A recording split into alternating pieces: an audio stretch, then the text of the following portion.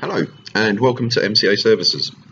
This is our second video all about measuring density, and in this one we're going to show you how we measure the absolute density of a sample, also sometimes called the true density. In the first video about density, we discussed the difference between absolute density and bulk density, and also the techniques we use here at MCA to measure each of these. Essentially, the difference comes down to the sample volume that's used in the calculation of density. For absolute density, we want to measure just the volume of the solid material and exclude the volume of all open pores. That's shown in the diagram on the right hand side. If the sample contains any closed pores, and that's pores that don't have a route through to the outside of the sample, the volume of these pores will also be included in the measurement of absolute density. At MCA Services, we use a Micromeritics AccuPic gas pycnometer to measure absolute density. Now, this applies Boyle's law to the measurement of the sample displacement volume, and then applies this to the calculation of sample density. And the gas we prefer to use wherever possible is helium. We'll start off by running through how the AccuPic actually works. It has two chambers. The first is the sample chamber here, and as the name suggests, this is where the sample is housed. The second is the expansion chamber, and this is a very precisely known volume. It also has three valves: a fill valve, an expansion valve, and a vent valve, and these are used in sequence to control the flow of helium through the instrument. There's also a pressure gauge, and that's located here on the sample chamber. Once we've placed our sample in the AccuPic, the first step of the analysis is to purge the sample and the instrument with the gas that we're going to be using for the analysis, in this case helium. Now, this ensures that both the sample and the system are cleaned of any other gases that would otherwise interfere with the accuracy of the measurement. To purge the system, the fill and expansion valves are opened and helium is allowed to flow into both chambers to a pressure above atmospheric. And typically this will be somewhere around 20 psig. The fill valve is then closed and the vent valve is opened. This allows helium to flow out of the instrument and return the whole system to atmospheric pressure. The purge cycle is then repeated a number of times to ensure that everything is flushed through, the sample is cleaned thoroughly before proceeding with analysis. The number of purge cycles is selectable by the operator, but usually will apply somewhere between 5 and 10 purge cycles. The first stage of analysis is to fill just the sample chamber with helium, and this is undertaken to a pressure typically around 20 psig, again selectable by the user. The pressure is then allowed time to equilibrate or stabilise, and the conditions for determining equilibration are selectable again by the user, and we will tend to use a rate of pressure change less than 0.005 psig per minute, with the sample chamber isolated. This pressure is then recorded and is applied as the value P1 later on in the calculation of density.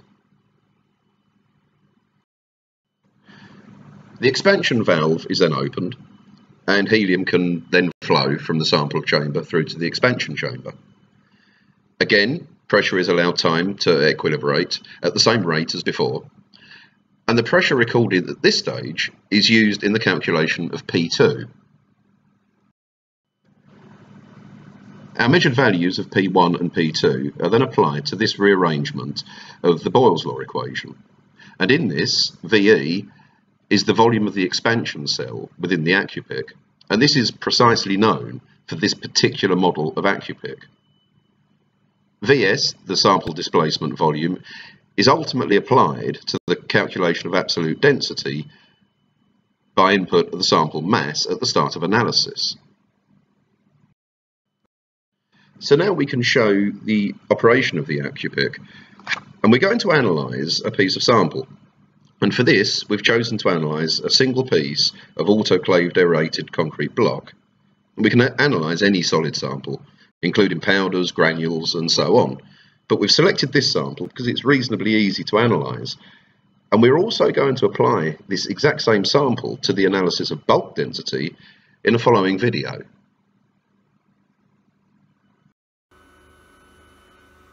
So this is the AccuPic, and the first thing we want to do is decide on which sample cell to use. There's a range of sizes from 1cc up to 10 cc's for this particular instrument. We need to match the sample holder to the size of the sample we actually want to analyse. And for our sample, a 3.5cc cell is absolutely ideal. The first step for any analysis is to calibrate the instrument, and that's done automatically by using a calibration sphere. Now this is particular to this cell and this cell only. You mustn't get it confused with any others. And that sits inside the sample holder, and the instrument undertakes an automatic procedure to calibrate the volume. The volume of this calibration sphere is certified to the 6th decimal place in terms of cubic centimetres. The instrument has already been calibrated to save a little bit of time here, so we're ready to analyse the sample. Our sample's already been weighed, and normally we will weigh this directly into the sample cell, but to save a little bit of time, we just pop it into the sample cell. That sits inside the sample holder, and the frit sits on top. It can now be loaded into the AccuPic. So to do that, we remove the chamber lid. The cell sits in the middle of the chamber, and the lid then screws down through a couple of roller bearings and locates securely. We're now ready to start the analysis. So, we're ready to start our analysis. The sample's already within the sample chamber here. So we tell the instrument to analyse. First thing we have to do is enter a sample ID, and for that we'll just pop in today's date and press enter. Next we put in the sample mass, which is 1.2926 grams, and press enter. And finally we confirm that we're using the 3.5cc sample chamber. Now what we're going to do is swap this over to time-lapse. The run's going to take around about half an hour, but what you'll be able to see is first of all what the instrument is doing across this display here, and also exactly what's going on inside the instrument around here. Now the schematic here shows the pressure gauge, the sample chamber and the expansion chamber, and helium fill and helium vent. These three lights across here represent the three valves: the fill valve, the expansion valve and the vent valve. The lights are off at the moment, so that means all the valves are closed, but as a valve opens we'll see a red light comes on. So it will proceed through 5 purge cycles. It will zero the pressure gauge here, and then proceed through 5 analysis cycles.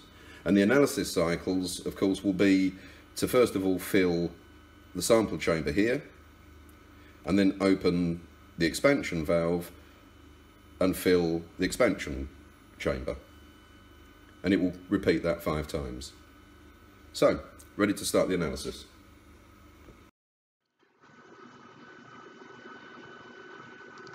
So analysis has now started. It's quickly run through the purge cycles there, and it's now onto the run cycles. It will end up taking 5 separate runs, and there's something called run precision here that we will discuss a little later. It could end up taking a maximum of 50 runs, but in this case only 5. The 5th run has finished, and the analysis is now over, and it will give us a printout of the results, which we will discuss in the next slide. So at the end of the analysis, we get a printout of the results. The header information at the top shows critical information such as the sample mass, the temperature at which the analysis has been undertaken. And underneath that, we get a summary of the results for each of the 5 runs, showing both the volume and the density calculated from it. A really important feature of the AccuPic is something called the run precision setting, and that's always turned on. That means that the AccuPic will keep repeating the analysis stage until 5 consecutive analyses give density results within a predefined tolerance. And in this case, it's been set to 0.05% of the nominal cell volume. Now, this tolerance has been met with the first 5 analyses, but the AccuPic will actually continue to measure a maximum of 50 analyses if required. The final piece of information is the average density for the sample. So in this case, our aerated concrete block sample has a density of 2.4550 grams per cubic centimetre. Thank you very much indeed for watching. I hope this has been informative, and don't forget there are 2 other videos on density analysis on our YouTube channel.